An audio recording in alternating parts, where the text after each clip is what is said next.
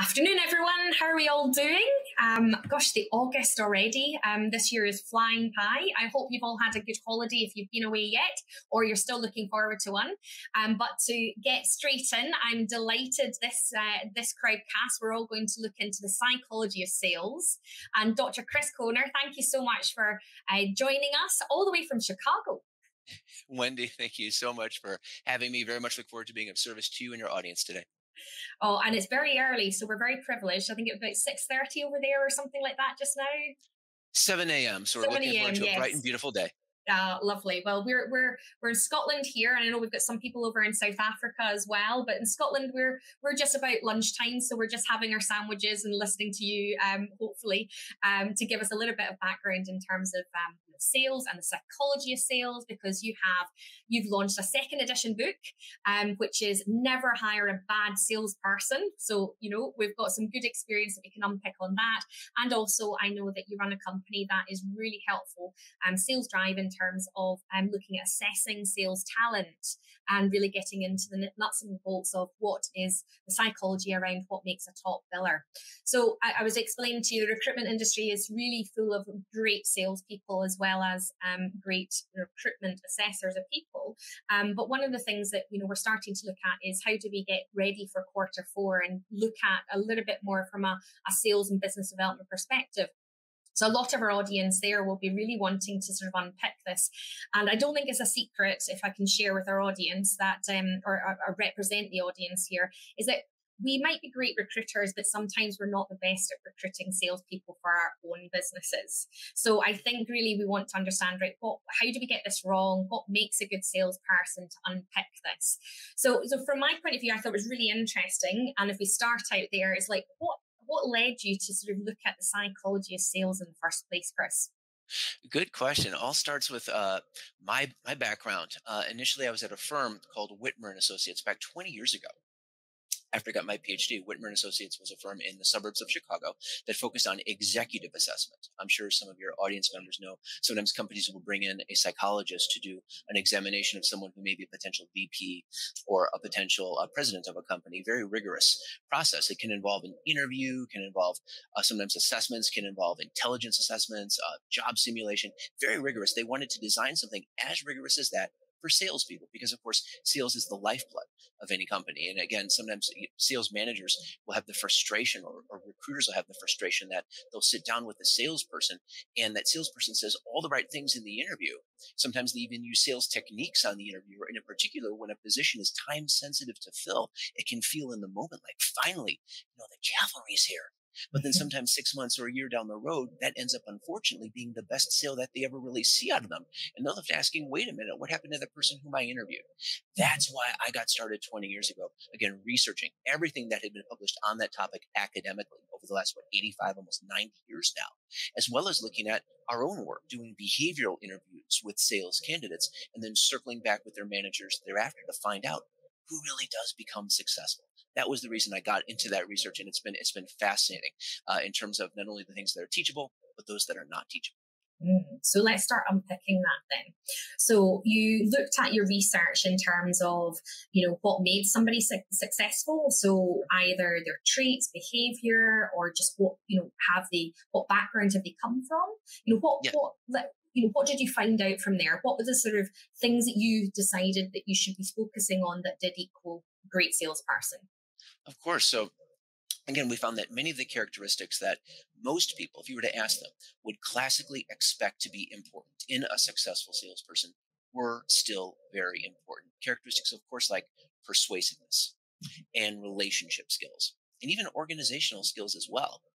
But above and beyond any of those by far were these three non-teachable characteristics that continue to stand out and differentiate the highest performers, particularly those that are responsible for new account acquisition, or as we call it here in the United States, hunters. Yeah. The first one is what we call them hunters over here as well, so you're good with that. Good. Thank you. Good. So the first one, again, is what we call that need for achievement. And again, the need for achievement, when we talk about that in a salesperson, it's the person who wants to do well simply for the sake of doing well. So that person who's high in need for achievement is just constantly focused on setting that bar high, exceeding that, jumping over that, setting it higher again the next time, and really pursuing excellence simply for the sake of excellence. Sort of that the kid in school that just has to get high marks. And it's interesting because as companies now are having to hire in some cases a little bit more remotely, we're Yeah. finding, as you can imagine, that characteristic need for achievement just continues to become more and more important because you can't always stand over someone's shoulder. So that's the first piece, need for achievement. The second piece is competitiveness. And the competitive salesperson we find really wants to do two things. Number one, of course, they're always comparing their performance to the rest of the team because they just want to strive to be the best on that team, if you will. But number two, they want to win that client or that customer over to their point of view. Because to them, psychologically, that sale is kind of like a contest of wills. And then the third piece is optimism. And that is the salesperson's sense of certainty that they will succeed, as well as, of course, their resilience to hang in there when they face the inevitable rejection that a salesperson just has to deal with. So we find it's those three characteristics all together, Wendy. Need for achievement, competitiveness, and optimism that psychologically creates sort of the perfect storm, if you will. And collectively, we refer to those three characteristics as drive. So interesting, because we've all thought, and I know that a lot of people, fellow colleagues within the recruitment sector, can relate to a lot of that, and definitely from that competitiveness side of it as well, because we've all looked at sports in order, if somebody has been sporty and competitive from that point of view, it's a good indicator that they want to win. What other sort of areas have you looked at from breaking that down in the competitive side of it? Oh, very good question. So on the competitive side, it's very common that people will look at someone who's an athlete, but oftentimes people who aren't athletes can still be competitive. Just look at the person's academic background in some cases. Many of our clients will be looking at students straight out of school, and they'll look at situations in which they were competitive in their day-to-day life. Could be in an internship, could just be in classes. And a related question we'll often get is, well, what about kind of the bull in the china shop? Is the person going to be too competitive? That's why, of course, we combine that competitiveness with that need for achievement. The person who wants to do well for its own sake. Because yes, the person can be competitive. That's wonderful. But when you also look at someone who is high in need for achievement, that's the person that, again, can dial it back if they need to. They're focused on excellence for its own sake. So if they're ever doing anything that's getting in their own way, you can give them direction on that. And they're like, again, that student in school that just wants to get high marks and will improve, if you will adjust for you. Interesting. So, looking at sort of, you mentioned as well, one of the things in terms of interviewing, and there's lots of mistakes that are made, or sometimes we hear what we want to hear and think, great, we've got a good person here. Can you talk me through some of the mistakes that people will generally fall into that when they're trying to assess? Because I think, to be fair, most of my audience would go into an interview for a salesperson looking for, they may not have positioned it in the right way, in the same articulate way that you've done there, and saying 1, 2, 3, that's what I'm looking for. But in their head, they're probably going in looking for those types of traits. So where are we getting it wrong? Of course. So a couple of things. Just in terms of the candidate sourcing, sometimes when companies are bringing on their own salespeople, they're looking for certain traits in the person's background. And one of the things that sometimes our clients will get a little bit stuck on is they'll come to us and say, we had this candidate come to us. They were very successful at this very large company. We ourselves are a little bit smaller, but we thought, wow, this person has been so successful in the past. Surely they must have had, because they're at this company, world-class sales training. They had a great track record. So logically, surely they must be prepared to bring that same degree of success to bear for us. But the key question, of course, is what really led to that person's success? Was it their own effort, or was it really the fact that in that situation they had all that collateral material and brand recognition that were really kind of opening the doors for them? So we'll typically recommend finding someone, if the company is smaller, who has been successful at a smaller company, where they have dealt with those challenges that are inherent when they don't necessarily have all those advantages. So that's one of the first mistakes people make, the big company mistake, if you will. Number two, during the interview, they make the mistake of what we'll call in our book the what if trap. What would you do if a client did this? What would you do if a prospect said that? Asking the candidate, what would they do if something or other happened? Well, of course, a question like that can be great for determining diagnostically, does the person know the right things to do? And in terms of training, what can we do to help that person improve? But they don't tell us anything about whether they will actually engage in that behavior. Rather, of course, in the interview, naturally, as I'm sure you know, we want to go into those behavioral interview questions. So how would you switch that? Because I think a lot of people would think, gosh, I might have done that in the past. So how would you advise that you switch that in order to try and get that engagement? Of course, we want to find out about things that they've done in the past. And so we'd ask them to tell us about a time, tell us some stories. Tell me Mhm. about a time when your organizational skills were particularly important to you. Or tell me about a particularly challenging client relationship. What was the most challenging aspect of it to develop, if you will?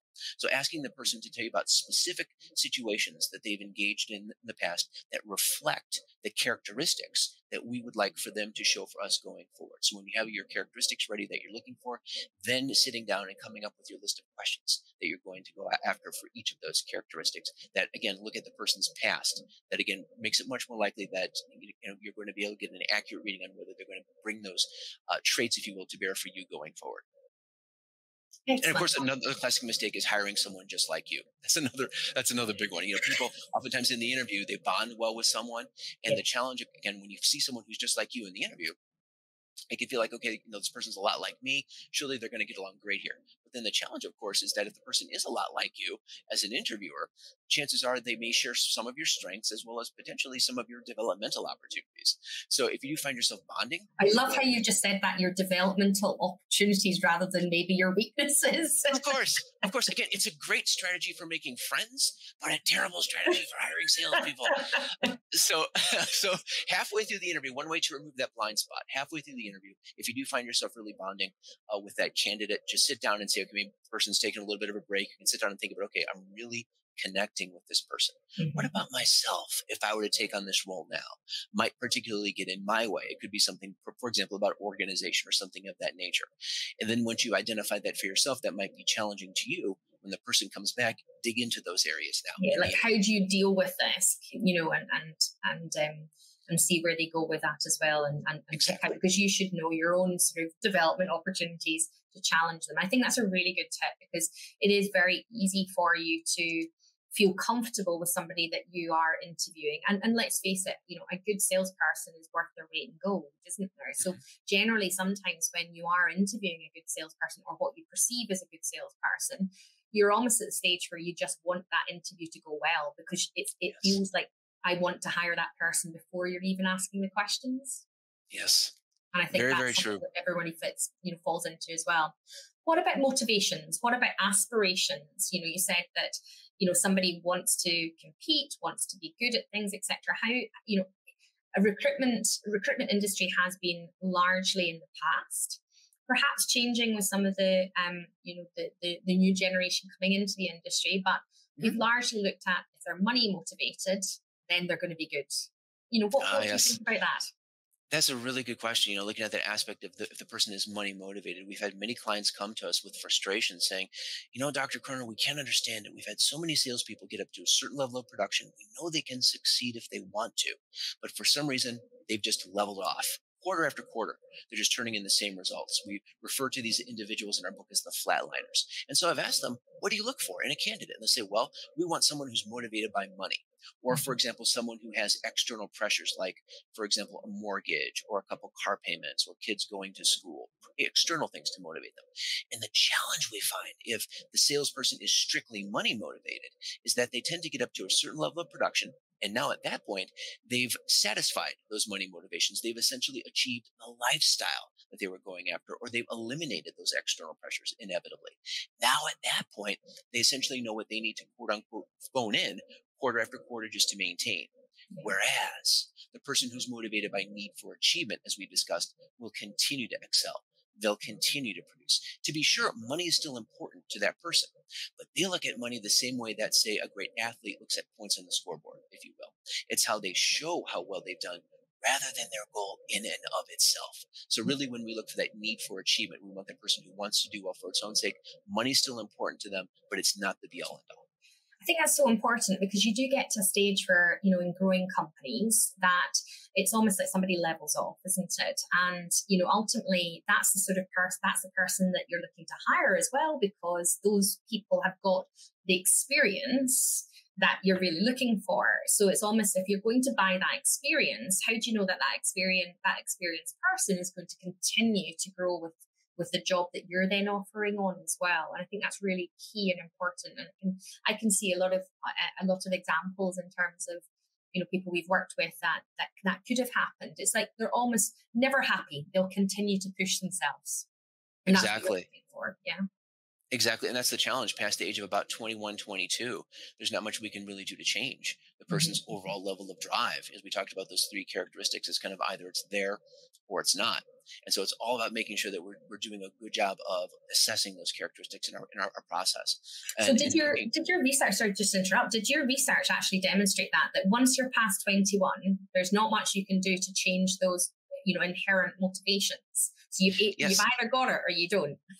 in fact, just in terms of our work, but just in terms of the research in the past, as I Uh-huh. mentioned, everything that has been published academically on that topic really looks at those, particularly that achievement striving. That's one of what psychologists call the big five factors of personality. It's a facet, what they call conscientiousness.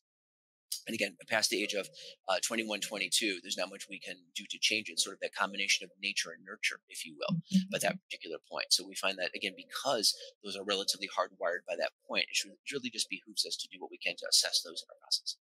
Interesting. That's so interesting, because sometimes if you can't buy in that experience, you might almost be better at getting somebody that is younger but still has that drive to go forward than maybe even if you did buy in that experience but they didn't have the drive to progress. So Exactly. yeah, so that leads me to another question. In our industry, we tend to a lot, either make a mistake or it works out, but we tend to take out somebody that's very good at sales, and we tend to then expand their role in order to manage people.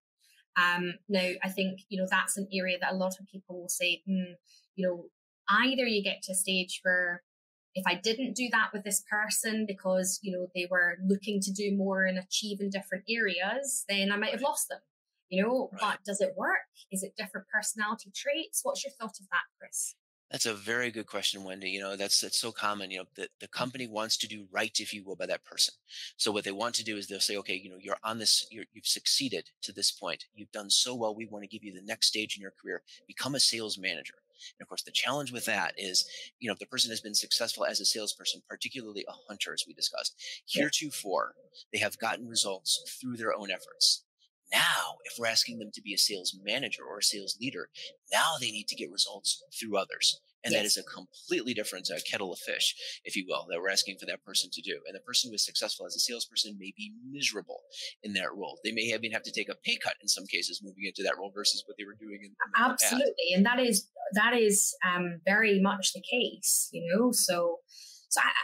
Have you done any research in terms of the types of traits that would be good to get results through people against people that are getting results, exceptional results for themselves? Well, in terms of getting results through people, it's all about the characteristics that successful managers have. So, being a good leader, being able to understand what makes their team tick, being just curious about their team and what they can do to take their performance to the next level, and really taking responsibility for doing that, for enjoying that aspect of leadership. It's really the person who's a successful leader maybe is wonderful at kind of getting results through other people, and that tends to be what it is. That it's that person that just enjoys kind of making sure that they are getting results effectively. They're leading their team effectively. They're setting a plan effectively. They enjoy planning behaviors for others. All of those aspects. They have good problem solving skills, good conceptual ability, analytical ability. All of the things that go into someone being a successful leader. That's really not as much our research, but we focus more on the sales side, the salesperson side, the person who wants to get results as a hunter, if you will, that just enjoys doing well for its own sake, finding out what makes that, in this case, the client or the prospect tick, and doing their best to, again, when they go into that meeting one-on-one, really prepare for that and really have success in kind of helping the person, not in a manipulative way ever, but just in a way to help the person decide what they really need and how can they, as a salesperson, help that person achieve that, help them get that need met in a way that's effective, the way that when the client engages with that salesperson, they are better for having done so. I think that's one of the things that leads salespeople sometimes to have a bad image, and we talked about that a little bit early on. Yeah, we did. Is that sometimes clients don't feel that they've been left better having had that interaction, and that's one of the key hallmarks of someone who is successful as a salesperson is they leave that person feeling better for having interacted with them because they've given them a solution that they did not have heretofore. They've helped them to take their own performance as in whatever role they're into the next level, and they've done that in a guided way rather than in any way that feels manipulative at all. Yeah, I think that's a really good aspect that we sometimes overlook, is that experience of helping and guiding because actually a lot of people don't know how to buy. And I see the role of the salesperson is to help evaluate and guide that person to make a good decision. Exactly. And sometimes that decision might not be the one that you want, but you'll be remembered, and you will make sure that you are qualifying somebody that is good for your services, is a good fit for your company, and will get a result. And I think that's ultimately what the result all the recruitment companies are going to be looking for as well. So yes. No, I'm just going to touch on that as well. We did look at the differences between how we perceive sales over in America and how we perceive sales over in the UK. And I think, it's interesting because I often think that, sales and marketing over in the States is definitely looked at a higher level of career and profession, and over in the UK right now you tend to just fall into things over here, and there's not really that steps. Just out of interest, over in the States, do you have courses there? How do you sort of like actually go and perfect your sales? How do you learn it? Is it different to the over in the UK? Because I know you deal with clients all around the world. Mm-hmm. What's your observations of that? Very good question. So yes, here in the United States, well, there's still some of that phenomenon where people they'll get into sales, and someone will ask them, "How'd you get into sales?" And they'll say, "Well, I just kind of fell into it. I took a sales job and just discovered that I loved it." But nonetheless, there's a growing movement in many universities. For example, DePaul University, my alma mater, that's creating curriculum around success in sales, giving students the opportunity to learn. Here are the specific things you need to become better at to be a successful salesperson. So there are many different universities now that are developing curricula. It's still kind of in its infancy, but it's growing. It's becoming more and more robust. So I would expect, as there's more success on the academic side here in the United States, we're probably going to be exporting that to other areas around the world. It's all about, again, understanding what sales should be and what it is not, and making sure that when we're giving someone the opportunity to become a salesperson, we're helping them to understand what is it that they really need to do, again, to make sure that the experience is positive, not only for themselves, but also for that client, leaving the person better in many ways than when they came to them, if you will. That's a good hallmark.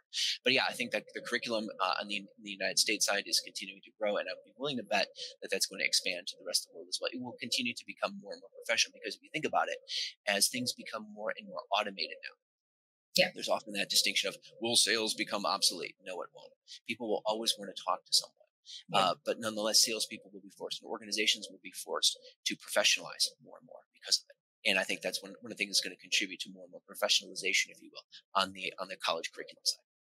I actually love that, and I want to spend the next 5 minutes just on that topic, because I think, looking at that sort of background of being able to assess that good sort of sales skills, but let's look at where recruitment sales is going as well, and sales in general. You're absolutely right. We're all looking at how do we be more efficient, how do we automate everything else as well, So where do you see, if we're looking at where where sales really goes, and I'm going to say recruitment sales because essentially, the hunter role within our industry, how do you see that professionalism, going? How do you see that role actually changing going forward? Well, it's all about learning new tools. We talked about the characteristics that are not teachable, sort of the foundation of the house, if you will: need for achievement, competitiveness, optimism. But then above that, you have the characteristics that are teachable, things like relationship skills, persuasion, etc. When it comes to relationship skills, for example, the tools that we use to develop relationships are going to continue to change, continue to evolve. And when you think of, again, the metaverse, as that continues to expand, there are going to be additional understandings that are going to be needed. But those are teachable things. Those are tools. And across disciplines, whether it's recruiting or consulting or any other discipline that requires careful interaction with people, I think the greater mastery of tools like video calls and things of that nature that, say, 10 years ago were very nascent, and you had the choppy images that you have to deal with. Now we're becoming more and more fluent in how to deal with those. There will be more and more and more of those. But again, that person who is high in need for achievement, for example, will continue to learn them. It's a joy to them. They will continue to expand their knowledge in those areas because they just want to improve. And as we continue to work together to build those types of technologies, as those technologies get more and more adaptable, as interviews become more and more meta, if you will, in terms of our ability to interact virtually with others, that's a skill. That's a skill that people are going to continue to develop. And the person who just wants to get high marks, if you will, academically, is that same person who, as a salesperson, wants to learn those skills. So those are going to be the salespeople that are going to continue to excel, just as they have always excelled through the technology that has always existed in their own time. And I'm going to take it back to tools, exactly that, in terms of actually assessing this, because I think that's a really good sort of synergy that you just said. I always look for people that are inquisitive and want to learn. And I hadn't probably related back to actually that's because they want to learn to be the best. And it's that driving factor of making them the best that means that you've got to keep up with things and want to learn new stuff. So it's a good thing for me to have clicked and joined the dots there with it as well. So, you've gone down with all this knowledge. You've then sort of actually thought, right, okay, let's give everybody a way of being able to assess it with your own assessment tool, SalesDrive. And I think somebody was, SalesDrive. I think somebody was actually asking, what's the difference between like Thomas? There's so many of them out there. Thomas International, I don't know if you heard of it, but that's one that UK use quite a lot in it. And specifically, they've sort of looked at the recruitment market for it as well. What's the difference between all these tools? How do you stand out from an assessment tool in sales? Because there are a lot of them, I'm sure you're aware. So what's different about yours? Good question. There are many assessments out there, all great ones. In terms of SalesDrive, again, number one, we focus strictly on sales. So our assessment is developed for salespeople, but really two key differentiators thereafter. Number one, we're the only assessment that measures drive, need for achievement, competitiveness, and optimism, literally our patented model. At the same time, we do so in a way that's designed to eliminate faking using a question format called forced choice, particularly when we look for that drive characteristic. So with a forced choice question, of course, you're probably familiar. The person gets a series of 3 statements. Each of them or all of them sound positive. So a question might say something like, I consider myself a leader. I have great relationship skills. I'm very organized. Okay, now which of these is most like you? And which is least like you. So that forces the person to make some challenging distinctions, but then gives us a much better sense of their real priorities and allows us to look at their consistency as they respond to those questions. Because as you can imagine, if they do attempt to fake an assessment like that, it's very difficult to do so consistently over time. And we've got that down to about a 20-minute assessment. So those are the big distinctions for us, looking at that drive characteristic that you need for a hunter, and then doing so in a way that's designed to eliminate faking.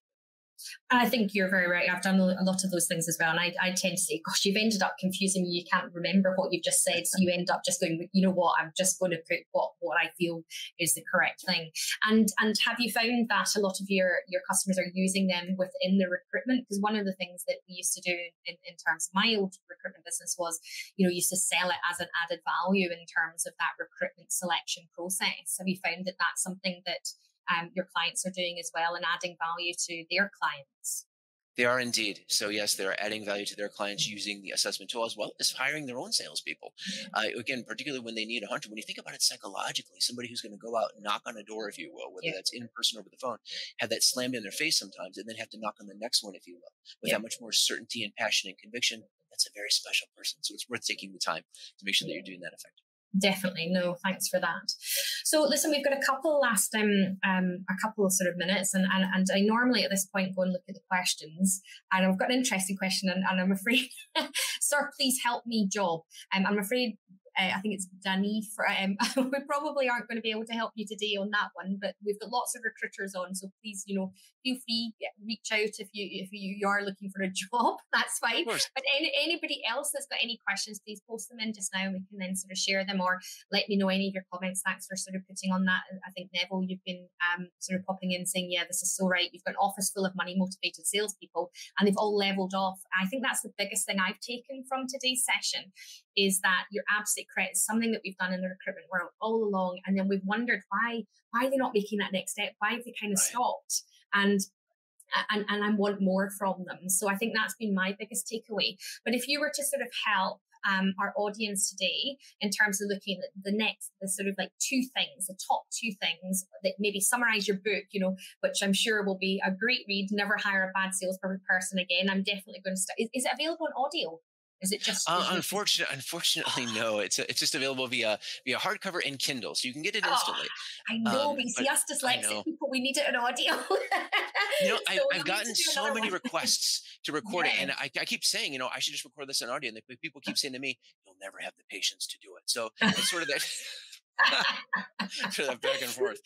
No, I understand, but yes. So I think ultimately the 2 top things of looking at all your experience there of like never hiring a bad salesperson again, or a bad salesperson again. What were the 2 things that you think that our audience could take away and change the behaviors of their selection process that they've been making when they're looking at, top billing, hopefully hunter salespeople?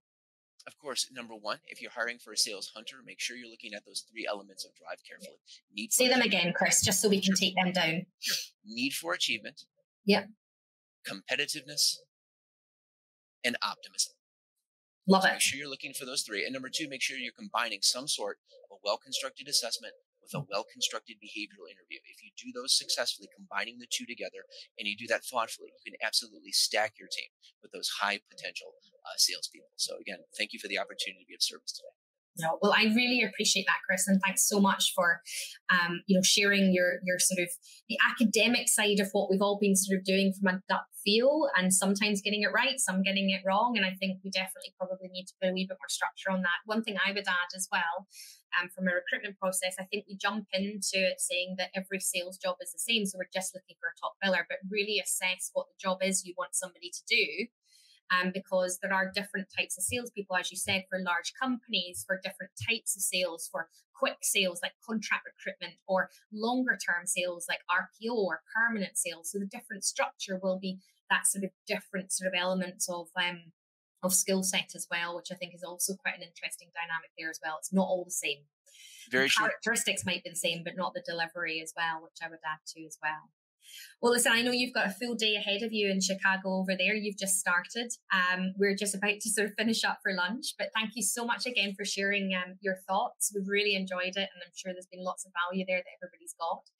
On next month's Crowdcast as well. So we're back in September now, and we had such a good response to getting James Bosher in for Head of Partner Success for CV Library, because there's a lot of change happening in the job board market and how to attract the best candidates, and also pricing changes that have all been happening there, and the understanding that job board market. So we're going to get him back in, and I hope you're all ready. You give him a good grilling the first time. Please come with all your questions, and make sure we can get a good grilling again for James in September, because I know he loves coming on the show as one of our partners as well.